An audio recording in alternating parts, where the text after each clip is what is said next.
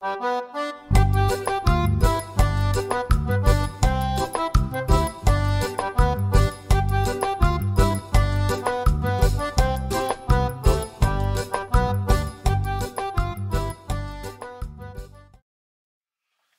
this is my recipe for a Black Forest trifle. Right, Black Forest Gatto, or Schwarzwälder Torte, was very, very popular as a German Black Forest cake in the 80s and 90s. It was kind of ubiquitous. It was everywhere you looked, on every menu.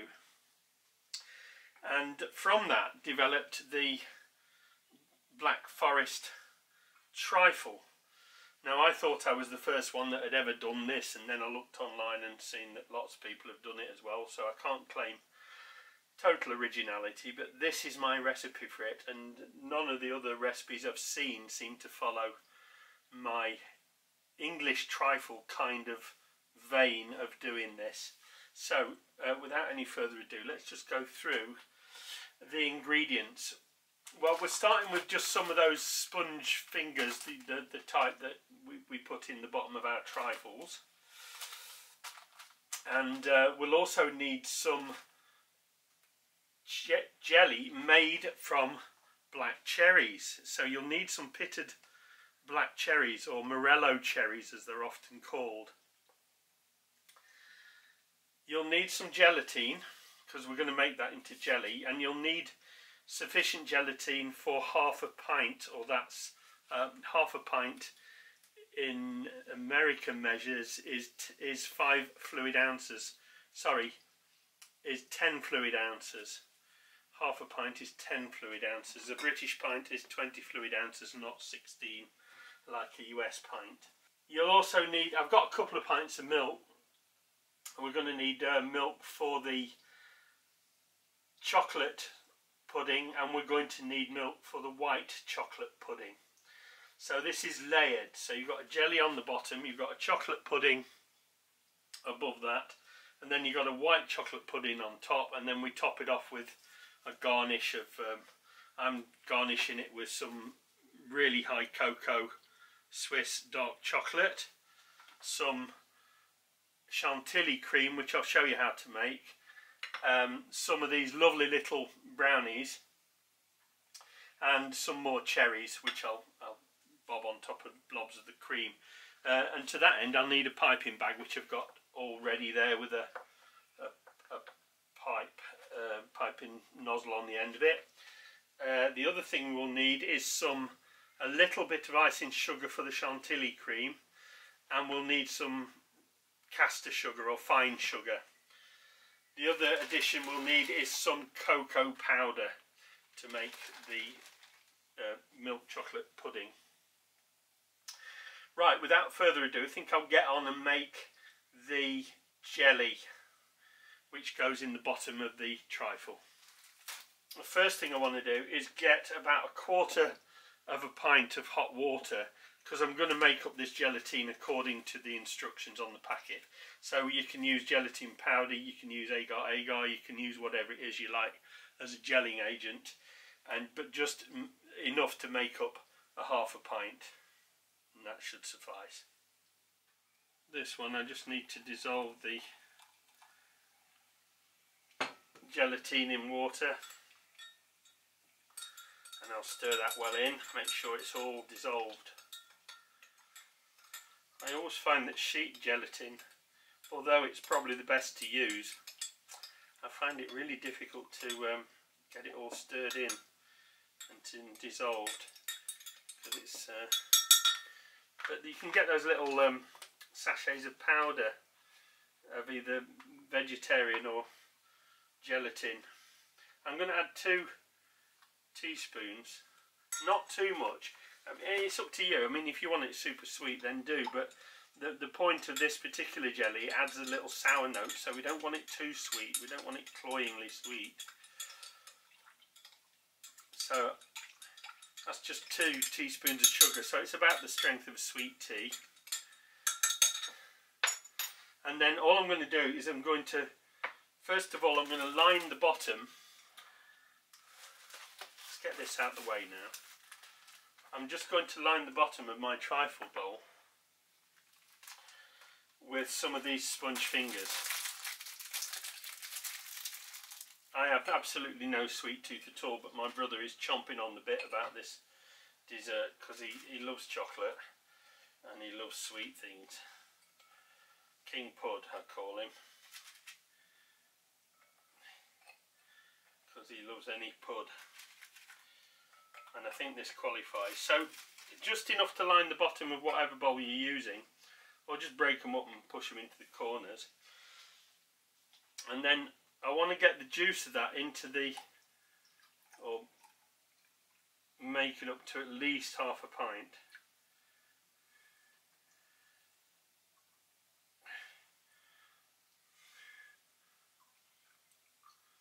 That's about right anyway. So that'll do. And then what I can do is I can put all the cherries on top. Stir that to mix. And pour it over the sponge. Yes, I know, soggy sponge. Trust me, it works.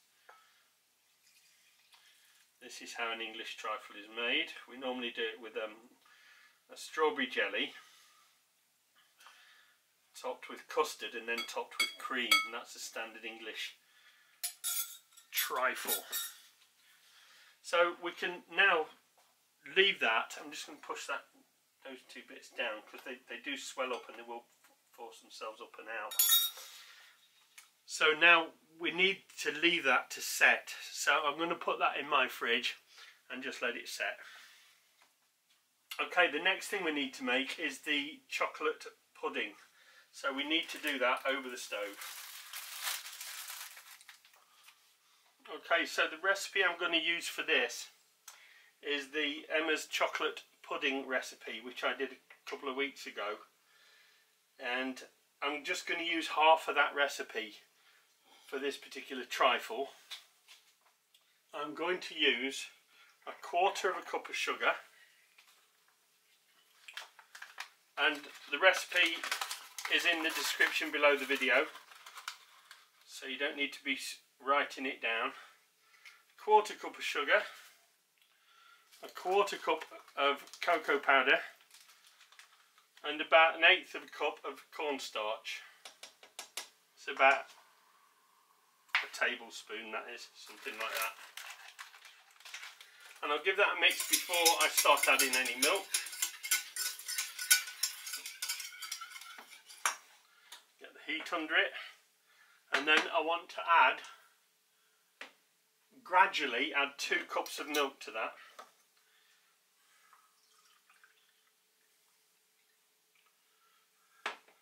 And I've got it on the heat now. So I just want to add it in gradually so that it doesn't form lumps. We don't want lumps. Lumps is not good.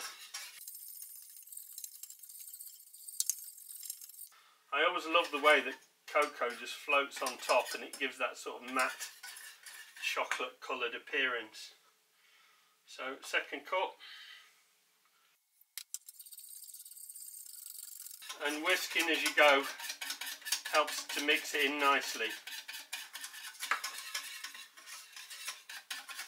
So now what I have to do is just keep mixing and stirring until that begins to thicken. Okay, as it comes up to heat, it's going to start to thicken, so you've got to keep it stirring, otherwise you'll end up with just a big lumpy mass. So let it stir, and once it starts to boil, take it down, take the heat right down and cook it over a low heat for about half a minute.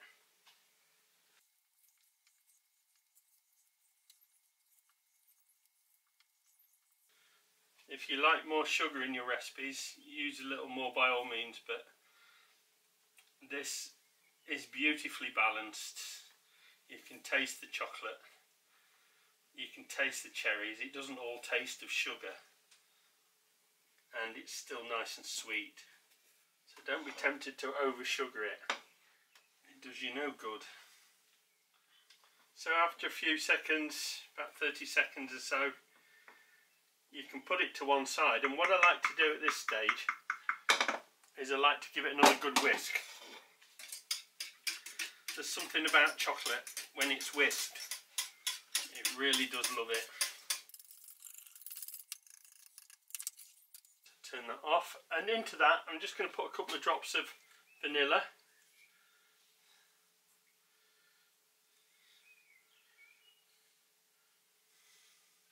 How much? I don't know. This is a highly concentrated one, so it depends on the vanilla you use. So just a modest amount of vanilla. We want it to taste of chocolate, not vanilla. We just want the vanilla there to give the chocolate a little boost. I'll put that to one side, and while it's still hot I'm just going to add about a dessert spoonful of butter and stir that in. On its own, that is a fantastic chocolate pudding. It is wonderful, and it's my friend Emma's recipe from Nova Scotia. Thanks, Emma. Right, I'm going to put that to one side and allow it to cool, because we've got to let the trifle set before we add that to it, and we don't want to add that while it's too hot. So we'll put that to one side and allow that to cool. Now we're going to get on with the white chocolate pudding. Okay, for the white chocolate pudding, I'm going to put 1 cup of milk into a large saucepan.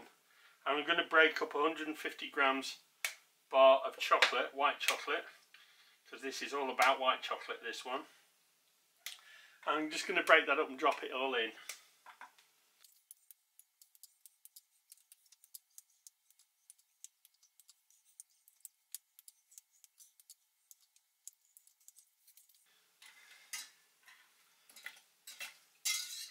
And over low heat, we just stir to dissolve that. Just let that go over low heat. So into a little mixing cup, I'm going to add about 1/8 of a cup of cornflour, and then I'm going to gradually mix in until that's a full cupful. Some milk. Just stir it in and let it dissolve.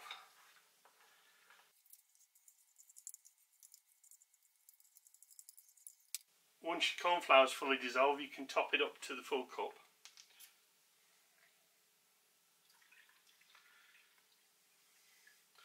So altogether that's 2 cups of milk and a bar of white chocolate. And we can begin now to add that to our saucepan, and then we keep continuing to stir and to bring that up until it starts to thicken, just as before. Okay, just like with the milk chocolate pudding, it's coming up to the boil, and I'm just going to keep it moving, stirring it for about another ½ minute. I can turn off the heat and cook it in the retiring heat. If you're on gas, just turn it real low for a minute.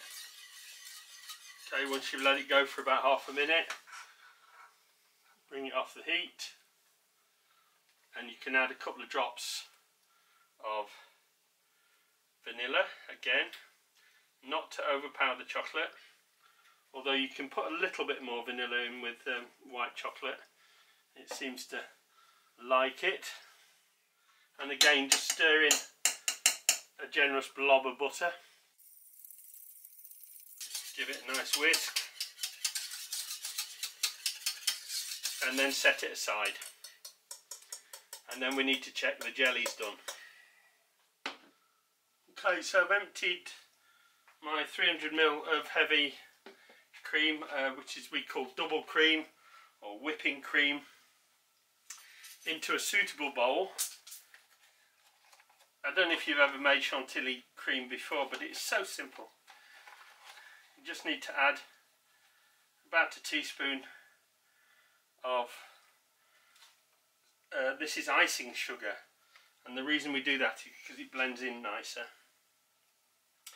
And you want a fairly generous amount of vanilla in there. So I use a fairly concentrated form of vanilla, so I can't really say how much you should use, but just go by taste, you'll know. You can always taste as you go. And then I'm going to go at that with my food mixer.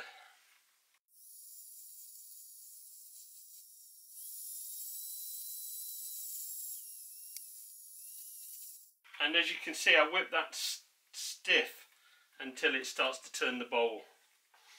And once I've done that, I'm just going to chill that in the fridge covered until I'm ready to pipe it. So our cherry jelly set, and these two chocolate sauces, chocolate puddings, are cooled down sufficiently to carry on. So before I do, I'll just give them a quick whip. And then what I do is I carefully spoon that on top of this one. Carefully. It's still slightly warm, but making sure it's all evenly spread out over the jelly. And then the next thing I need to do is sort of smooth that out a little bit. So I'm going in with my lovely smoothing spatula. And I find it easy to hold the spatula in place and just spin the bowl like this, look. Really does a neat job.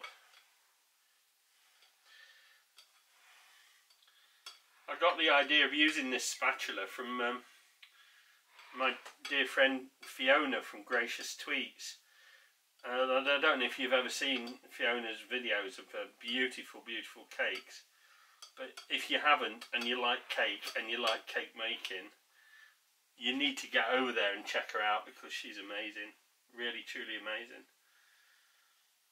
And she's a graphic designer by profession, so her videos have got that really beautiful, you know, pictorial beauty about them as well, which is a major part of doing videos, I think. Right, so under normal circumstances I would say put that in the fridge and let that chill for another hour, but I'm going to have to fast forward now because I'm running out of time at this end. I'm going to whip up my chocolate sauce, and that's my white chocolate sauce, and I'm going to pour the white chocolate sauce very carefully on top of the milk chocolate sauce. There we go. Put that out of the way. And again with the spatula, I like to smooth that off. It's a really good design, step spatula. I really do like it. It's a very handy tool for things like this, and also for things like cake icing and that. Just like to go around the rim, clean off any splashes I've got before I continue. And there we go. Okay, right. The next thing I want to do is get some grated dark chocolate on top of that. So we've got three types of chocolate. We've got milk chocolate, white chocolate and dark chocolate, and this is a particularly high cocoa one at 85%, so it's nice and sharp, kind of bitter, which adds a nice contrast to the smoothness and sweetness of everything else in this. So I'm going to start with those two bits first. I've taken it out of the fridge to make it easy to grate, and I'm just going to grate it on top of there.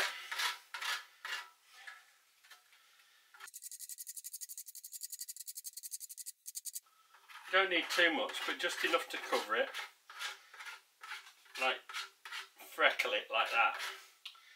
Okay, I'm quite happy with that, the way that looks. Right, so let's just clean off the edges there, and then I'm just going to get some of my chantilly cream. Okay, technique with the chantilly cream is I can open it up like that, or another technique is to put it over a glass.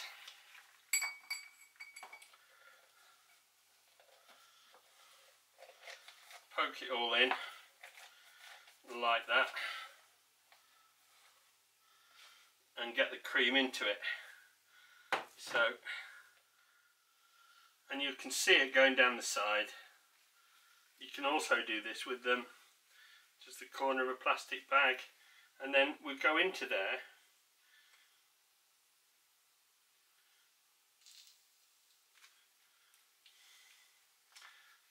Not very good at this. My friend Fiona's probably laughing at me now because she's really expert at this.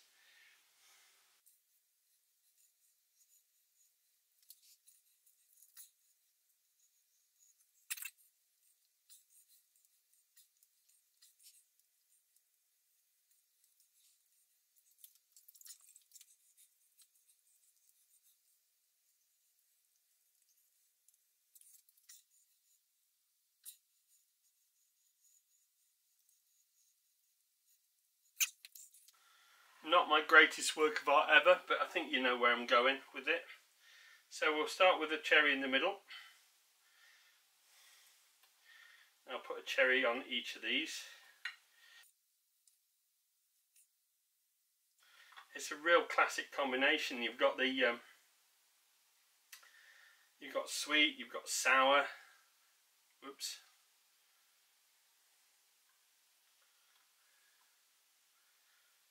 And you've got creamy, and you've got chocolatey and sweet. I've said sweet. So we'll put that there, like that, as the last one. And then I'm just going to dress it up with a little bit, with some of these brownies.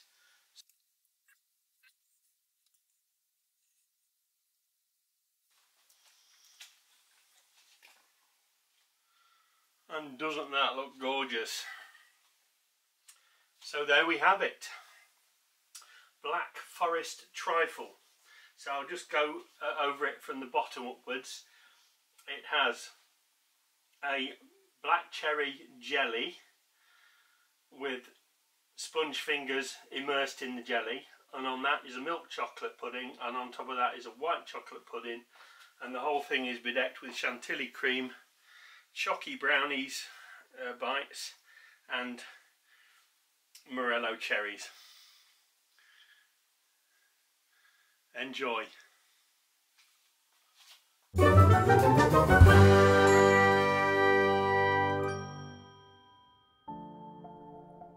Hey friends, if you enjoyed this video, please give it a like.